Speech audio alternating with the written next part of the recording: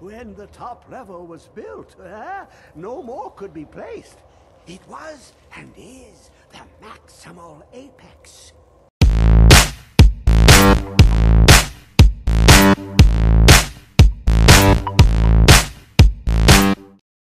Greetings, viewers. Brad, proprietor of Barstool Entertainment, doing another Skyrim video.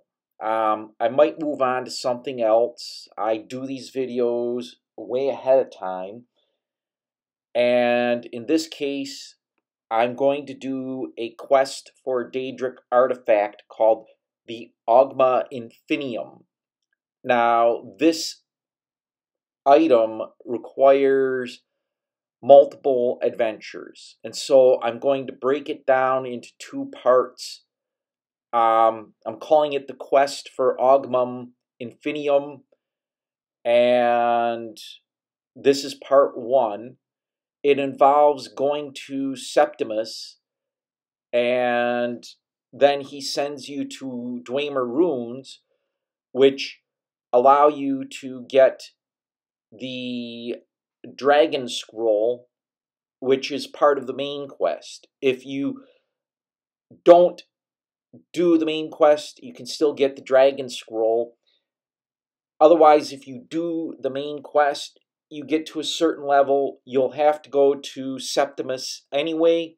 In this case, I've explored out the necessary dungeons and locations before I went on this quest, so I can just rapidly travel and not make exorbitantly long videos. So let's get on with part one, and it is called Discerning the Transmundane. I have to go to Septimus Signus outpost and talk to the crazy old guy and get the first part of this quest. And let's talk to him. No, when the top level was built, no more could be placed.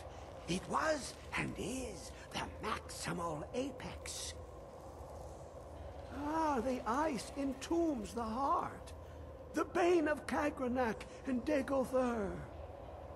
To harness it is to know the fundaments. The Dwemer lockbox hides it from me. The Elder Scroll gives insight deeper than the deep ones, though, to bring about the opening. I have seen enough to know their fabric, the warp of air, the weft of time. But no, it is not in my possession. Here. Well, here as in this plain, Mundus, Tamriel, nearby, relatively speaking. On the cosmological scale, well, it's all nearby. One block lifts the other. Septimus will give what you want, but you must bring him something in return. You see this masterwork of the Dwemer, deep inside their greatest knowings. Septimus is clever among men, but he is but an idiot child compared to the dullest of the Dwemer. Lucky then they left behind their own way of reading the Elder Scrolls. In the depths of Black Reach, one yet lies. Have you heard of Black Reach? Cast upon where Drimmer city slept, the yearning spire hidden learnings kept. Under deep, below the dark, the hidden keep, Tower Mzark. Of Tand, the point of puncture, of first entry of the tapping. Delve to its limits, and Black Reach lies just beyond. But not all can enter there. Only Septimus knows the hidden key to loose the lock, to jump beneath the deathly rock. Two things I have for you, two shapes, one edged, one round. The round one for tuning. Dwemer music is soft and subtle, and needed to open their cleverest gates. The edged lexicon for inscribing. To us, a hunk of metal. To the Dwemer, a full library of knowings, but empty. Find Mazark and its sky dome. The machinations there will read the scroll and lay the lore upon the cube. Trust Septimus. He knows you can know.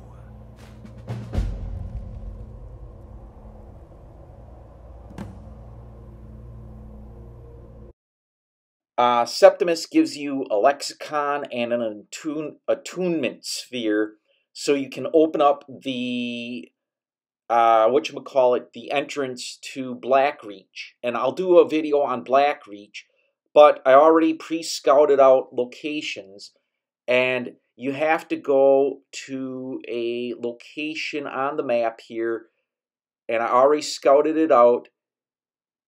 And oops, okay, not there where I have to go, but let's see. I'm gonna save, and I'm gonna turn on the discerning the transmundane quest, and you have to go to this place here, not Hobbs Cave Altifod, which again, it's a pretty big dungeon and loaded with a lot of stuff. I'll be doing some fast forwarding, but one of the good things is you have this, you don't care about the expedition manifest. It tells the story.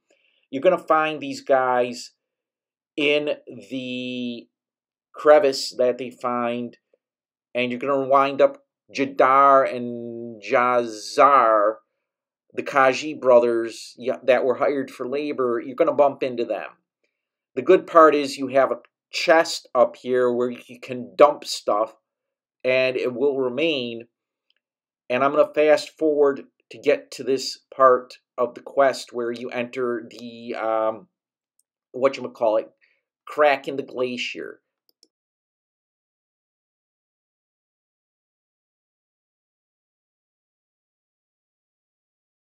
Once we enter this, I'm going to do a little fast forwarding, or a lot of fast forwarding. This is a very extensive journey, and as it is, it's two parts. It's part one of the whole discerning the transmundane and getting the Oghma Infinitum. So this is a dungeon crawl, and you go through and you meet up with some crazy people and some other stuff. I'm going to fast forward to the key events.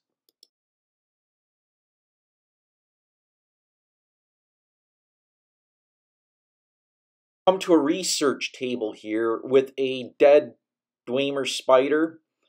Again, this is a good place. There is a chest near this table where you can store stuff. You're going to find a lot of Dwemer junk, and you can melt down to Dwemer ingots and increase your smithing power or skill to an extremely high level, or actually 100 very rapidly. This chest here, again, you can store stuff and a lot of junk that you will bring through and help your smithing skill. I'll do another video on smithing and putting together a Dragonborn armor, etc. later on.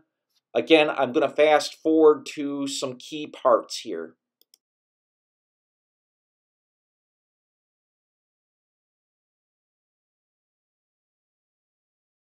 The smooth skins looking for food? This one wasn't us. No! No! You must be the one who took my spoon.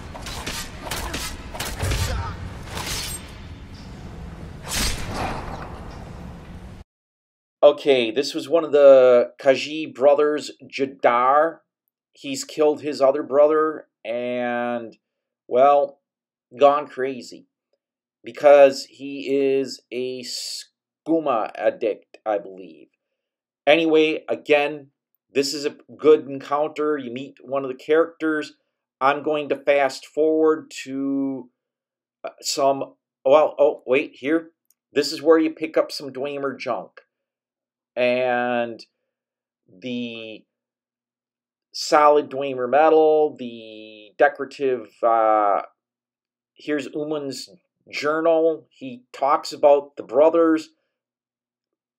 It's the Dwemer stuff you pick up, you can turn into ingots again to continue to forge and raise your smithing level to 100 so you can craft Dragonborn armor.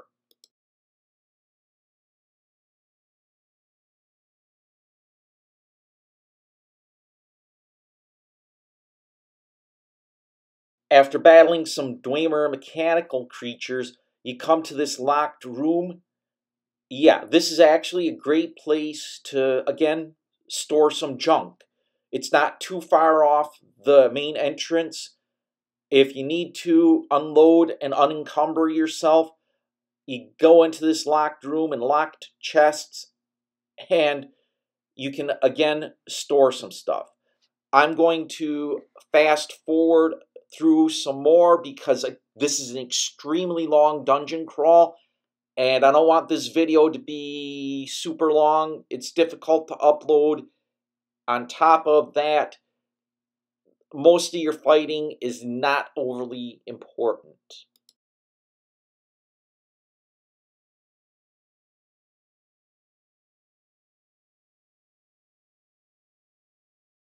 Now you come to this locked room, and I've decided while editing this video, what I'm going to do is I'm actually just going to transition. Because if you follow the path and you pay attention and you look around and you look through the nooks and crannies, you'll bump into this area and you'll unlock it. You fight this Dwemer sphere, and there's plenty of dwarven junk and bowls you can sell, the decorative struts, etc. Gather them into a chest and pick it up later. Again, I'm doing this, I'm going to just transition through to other areas to save space because it's a very long dungeon crawl.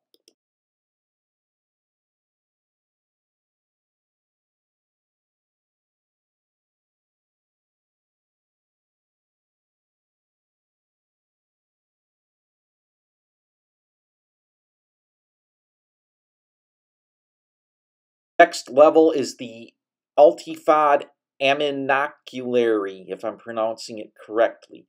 And it's just kind of a tower area you got to walk through and walk down. There's little rooms here where you can hide stuff or store stuff.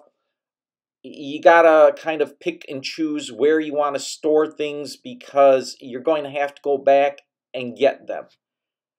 Again, I'm going to do a little fast forwarding or just transitioning to get to the highlights of this very long dungeon crawl. This is an area where you find another person of the exploration team. If you read his journal, he talks about coming into contact with the Dwemer automatons and barely escaping with his life. It's kind of boring reading. You can read it if you want. I'm going to move on and open up this chest and fast forward to another encounter. Okay, I just transitioned through a chunk of wandering and fighting Falmor. This is a very important area. So you wind up encountering the Falmer, who are, how shall I say, kind of brutal and experimenting. I'm trying to sneak, but that's not going to happen. I'm going to take this guy down with some arrows and switch to my swords here. and take him down quickly. He's got, yeah, weak poison. This other guy is coming up at me, and I'm going to stun him and take him down. Now, the Falmer are very cruel, twisted creatures. They experiment in poisons. You go into their little hovels here. There's this area here with the alchemy lab. There's a junk pile here with bones and some other stuff. Let's see, candlelight here. And again, there's an alchemy table with ingredients for making poisons, essentially. And they experiment on other creatures with the poisons they make. Damage magic, yeah, I'm going to put... I can't really, nothing to do, so I'm going to quit alchemy and move on with this whole thing, if I can here. There, I got that. There is this junk area where you see they dispose of bones and other stuff. There's some Dwemer junk, large strut, which is useful, metal, plate metal, again, stuff that you're going to carry along and eventually melt down. Don't take the scrap metal. The bowl, I take that for sale. And go into the little hovel here. Yeah. This was obviously some form of storage area. So let's move on to the next part, which is actually the more grim part here. I'm going to try and sneak and use the bow because these Dwemer are far more difficult. And I'm going to add poison to the bow to help take them down. Again, these are more cruel creatures. And once you get up, they're aware of me. I'm going to see if I can shoot and take one down quickly. Yeah, he's going to come at me and take him down. I'm let this battle play out here.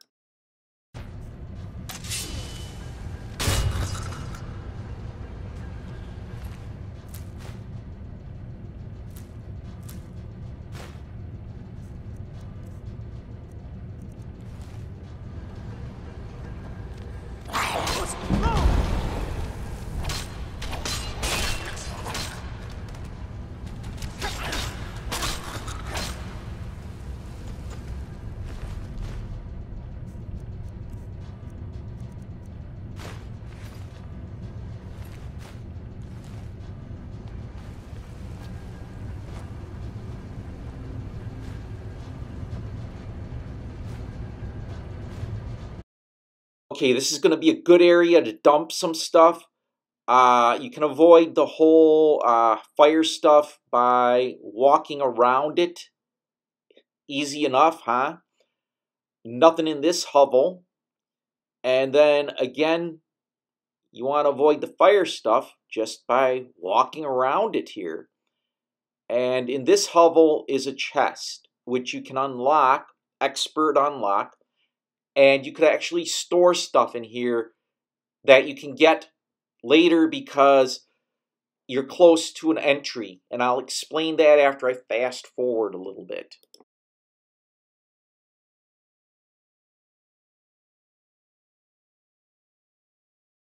Now you get to battle with these three Falmer. They can be very aggressive and tricky.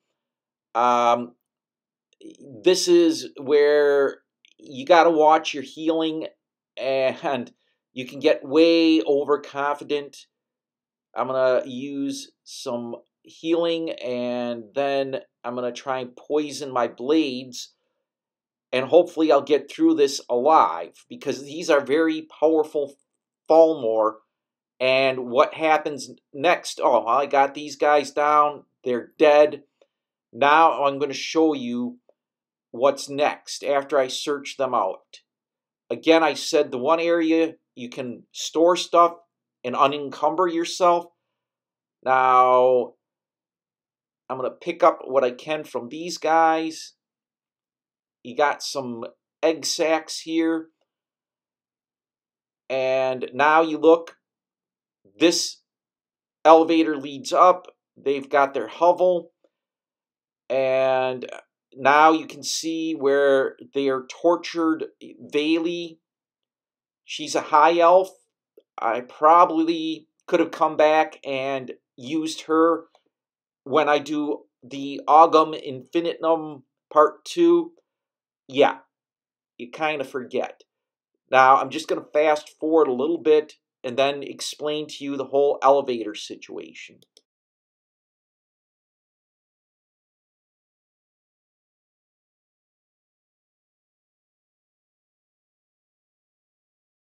What I did is I went back to where I had stuff stored. I'm overly encumbered, so what I did is I whirlwind sprinted all the way back to this place, and this elevator here, even though I'm moving really slow, will bring me up to a very important level where I go to the Ultifad glacial crevice, and yes, there's some egg sacs and stuff you can rob, but once you get back to the proper glacial crevice, and you can store things. And I'm going to fast forward through to that.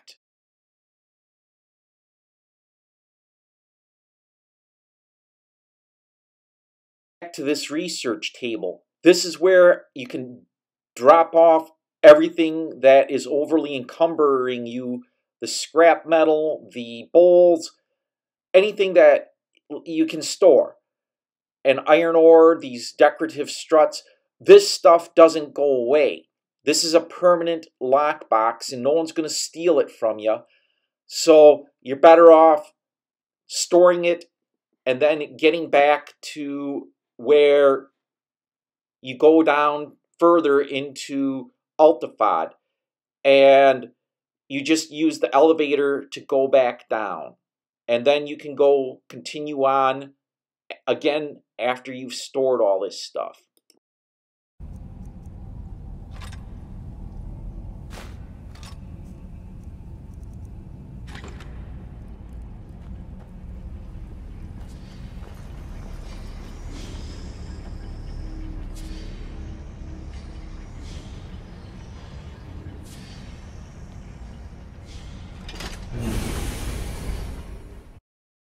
Okay, immediately after, you can walk through this torture lab, whatever, and you're going to encounter some spiders and some Dwemer, or not Dwemer, Fulmer. And you can fight through them. It's a very quick fight. I'm going to fast forward through it to get to the next area.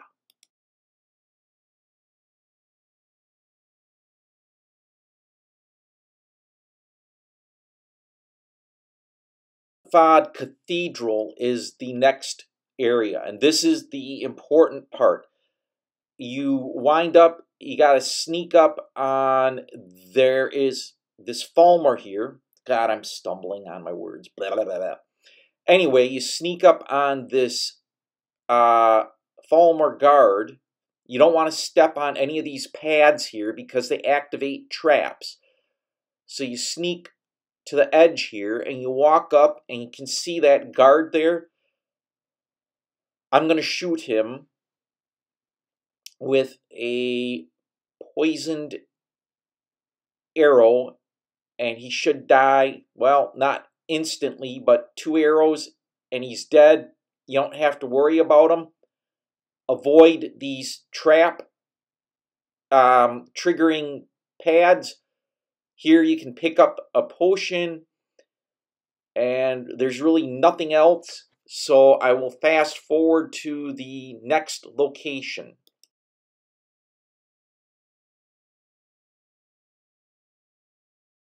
Now you're in the main area of the cathedral. There's some Fulmore guards and spiders. You can snipe them, take them down.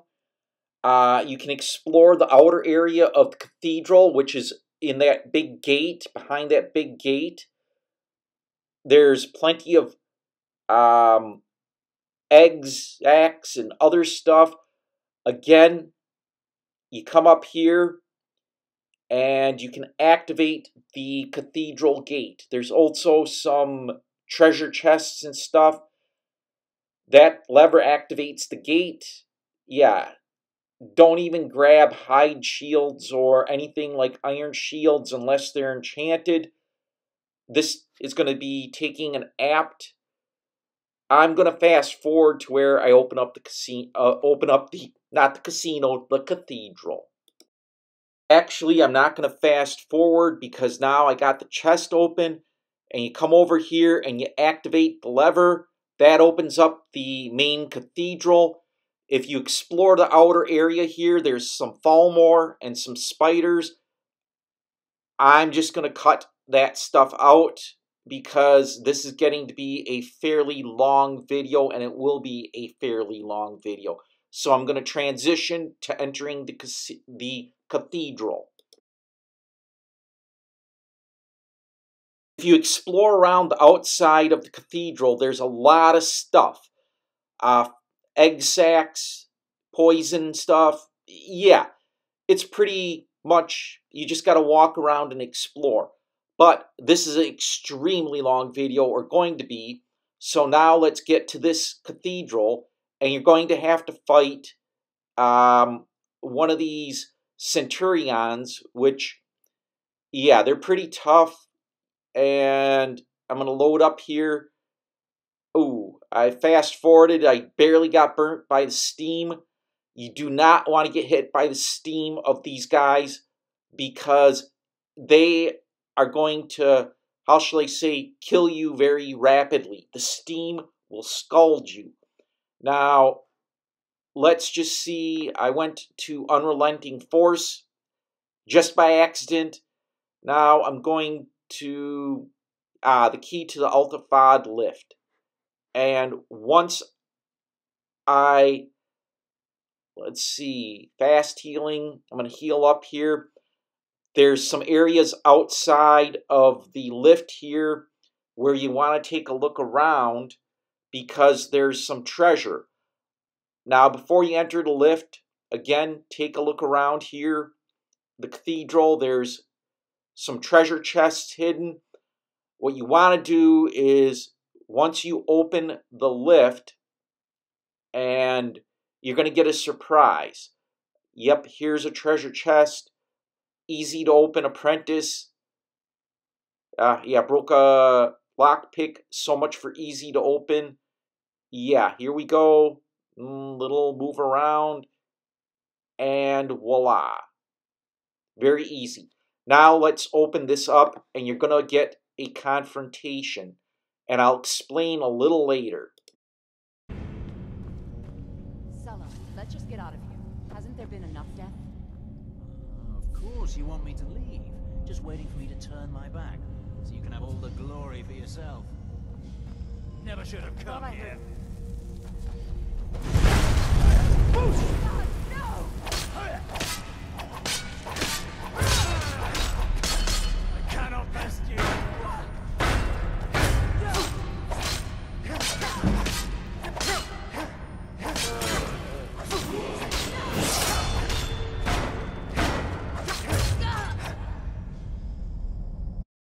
You come upon the conflict with Umana and Sulia Trebius. Now, Umana has the Tag of Blood, whatever, shield. And it's a pretty powerful shield. This treasure chest, you can store stuff in, a lot of stuff in, and it's a pretty good place to store things if you come back and pick it up. This lift will bring you up to the Altifad. Now, this is where you use the attunement sphere, and now you can get the Black Reach. I'll be doing a video on Black Reach, but right now, what you want to do is come up here, and you can open this up, and you can use this area to, I'm going to do a quick save. this is where you can use the treasure chest to store stuff and eventually gather up all your stuff and transport it back to somewhere where you can process it. I'm going to dump this stuff in here that I don't need and come back. Let's see, if I look at the peril, there is the Targ, the Targ of blood thing. It's a kind of a unique weapon. So again, I'm going to cut to the next area of and get out any more time. This is already 30 minutes and it's getting long. What I did is I gathered everything and brought it back to my house in Winterhold. Now, back to Altafad Cathedral, and we enter Blackreach. And this is, again, I'm going to do a video on just Blackreach alone, but this is the kind of an interesting area. It's linked to, again, another, how shall I say, adventure, which is part of the whole Dragonborn thing, or Dawnstar. I'll do a video on that. I'm going to cut to where the Dragonborn gets, or my character Calvin does find the Dragon Scroll.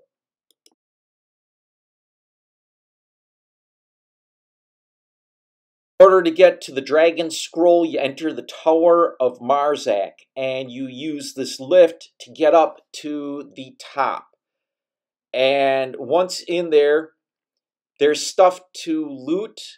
I'm not going to go through it. I'll just fast forward, and you can go through and explore and get what you want from it. Again, this is getting to be a very long video, so I'm trying to cut down on some time here.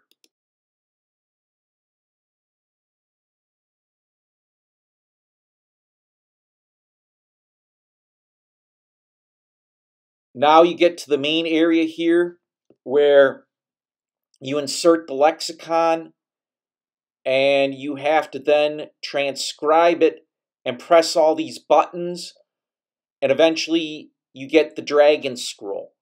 I'll fast forward through all the button pressing and get to the Dragon Scroll.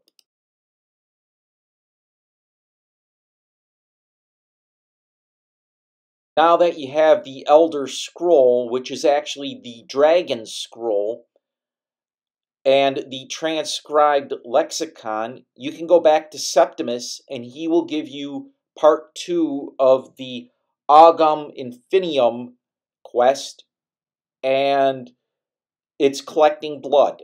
Now at the top of Tower of Marzak, you can use this to enter Blackreach, or you can go to Altafad. To be honest with you, going to Altafad and entering Blackreach takes a little more time. The Tower of Marzak is faster. And if you liked this video, hit the like button and leave a comment. I try and respond to comments. I will be doing part 2 after this. And of course, if you want to make sure you can view part 2, the best way is to hit the subscribe button and the bell icon, and you will be notified when I post part 2, which should be in a day or two, because I post 4 videos a week. I'm Brad, proprietor of Barstool Entertainment. Thank you for watching. Thank you for subscribing. Thank you for your comments. And as always, thanks for stopping by.